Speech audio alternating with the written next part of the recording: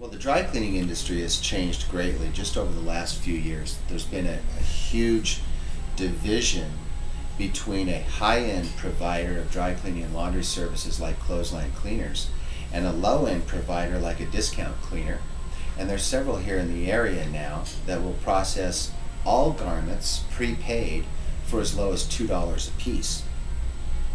It's a completely different system. Very little care or concern goes into the cleaning and finishing of those items. A lot of steam tunnel work, very little hand finishing, and no guarantee. The fact that you pay up front tells you right now you're going to take what you get from a discount provider.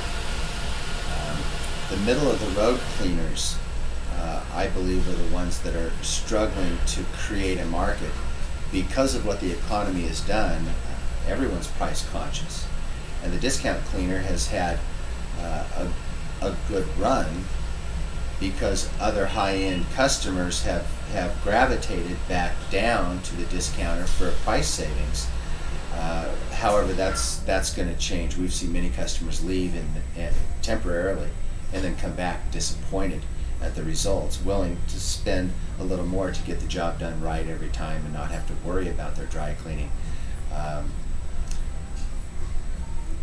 We know who we are, we know who our customers are, we know what our abilities are, what we're capable of, and we're not shy about charging for that service that we provide because we unconditionally guarantee our work. A discounter just can't guarantee their work.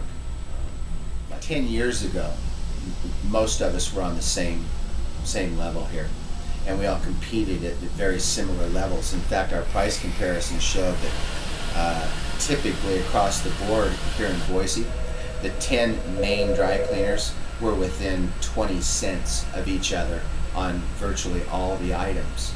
Very, very close competition. The downed economy and the influx of the discounter here in this area has completely changed that. The disparity is great. We can see an item like a pair of pants go for as low as $2 or as high as $10. The same pair of pants.